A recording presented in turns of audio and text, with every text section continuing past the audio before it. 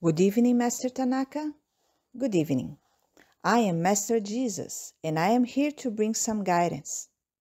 Each one of you who is here, indoctrinating your own being, is encountering some dissonances in your path, and these dissonances cause you to have some imbalances.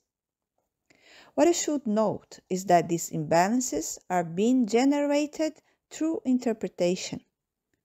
So, when you become even aware that this is only an interpretation, then this imbalance will no longer become an impediment. You will observe this imbalance as even a guideline of how you should follow within your own indoctrination. That is why what you must observe is that within each being there are conditionings. What are these conditionings? They are old desires that you have manifested through your energy.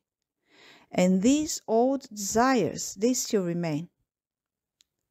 What you must come to realize when you are in a process of self-indoctrination is if these desires are still pertinent to the work you wish to accomplish through your energy.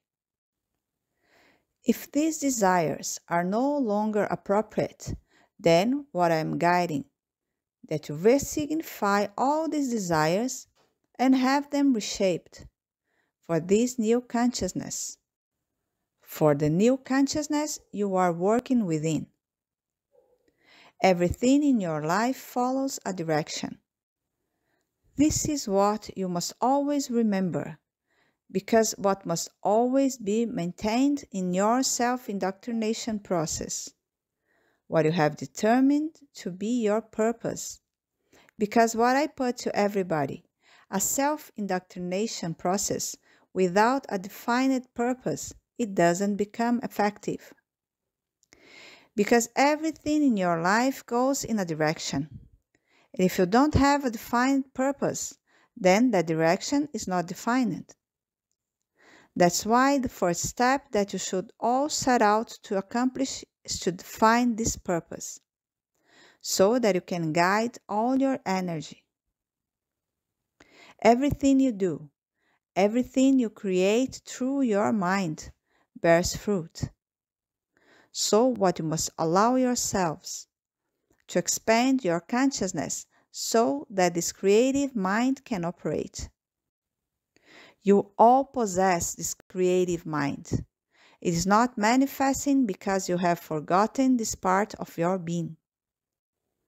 So, when you resume the work of self-indoctrination, and within this work you set out to activate your creative mind, then this creative mind readily presents itself for the work, and in this way I put that this process of self-indoctrination will become more progressive, because each step that you take in your life, that you propose to accomplish within this process of self-indoctrination, will indeed be an understanding that you have of your own being.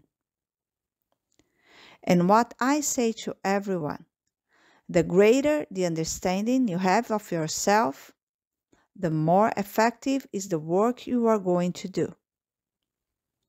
So everything in your life works that way.